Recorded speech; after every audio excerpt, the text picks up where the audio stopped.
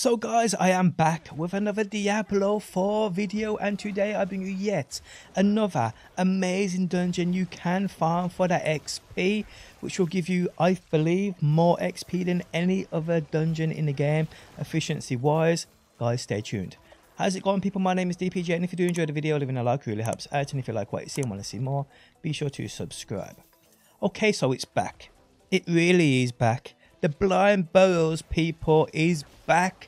This dungeon post patch is absolutely crazy. Now, calculations were done on PC. This place solo will earn you upwards of 35 million XP per hour. 35 million XP per hour. Wow. Nightmare dungeon as well, guys. Yes, you can farm it. I think I will explain today. Okay, so the Blind Burrows is a place we've all probably farmed in the past. Blizzard have nerfed this place. I mean, it took a few hits, but let me tell you, it's still super efficient. And now, post-patch, post 1.0.3 patch, in regards to the updates they did to monsters and the XP you earn from monsters and even completing dungeons, this place, because it's easy to run, because it's easy to kill the monsters in here, it's so efficient for that XP. It's utterly crazy. Now, it's still the classic layout. You always get that figure 8 layout, which is perfect for a single run, to be honest.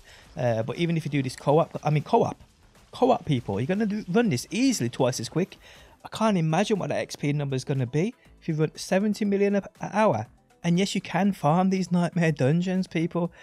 Okay, so the Blind Burrows is located right here on the map, people. I mean, hey, you probably know where it is already. But what you want to do is you want to get the nightmare version of this place. That's where the changes have been made.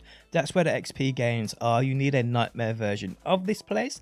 So go ahead and try your best to get a sigil. RNG, I know most of the time it is RNG.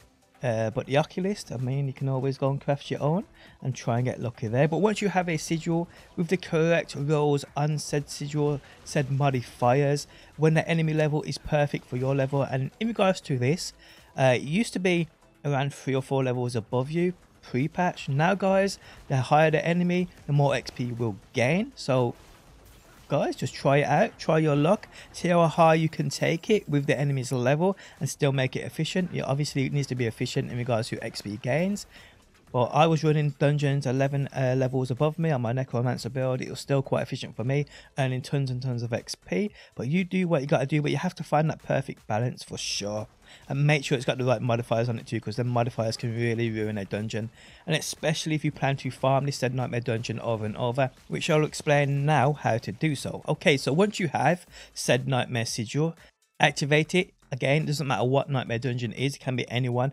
of your favorites, but activate that sigil. So then, guys, fast travel to that nightmare dungeon, go inside the said nightmare dungeon, leave the nightmare dungeon, so you go back outside of the nightmare dungeon. Then, guys, you want to travel to this waypoint here and go inside the Iron Hold dungeon, the standard version. Here, guys, you need to complete the first objective, and we come in here because it's so easy. Run through all of these enemies, kill the elite, get the jailer's key. First objective is done. Once you've done this, guys, leave this dungeon.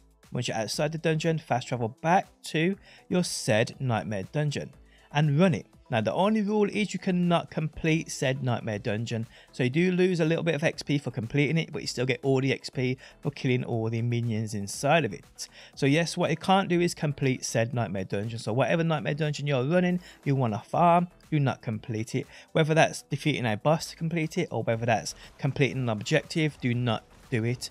Once you're at a point of where you want to reset it, where it's not complete, simply leave the nightmare dungeon, head back to the Iron Hold, run the Iron Hold again until you've done the first objective, which will take you 30 seconds. Kill the dude, get the jailer's key, objective done. This, guys, this is how you reset the nightmare dungeon. You have to travel to another dungeon and do the first objective every single time to reset said nightmare dungeon. And it's just rinse and repeat, guys, and there you have it. That's how you farm them. But yes, the Blind Burrows is back. I don't even know, to be honest, if it ever went anywhere. It was good before, but now it's just probably top of the list in my opinion. But hey, but there we have it, guys. If you enjoyed the video, leaving a like really helps out. Try the Blind Burrows and let me know your thoughts on it. And hopefully, guys, I will see you on that next one.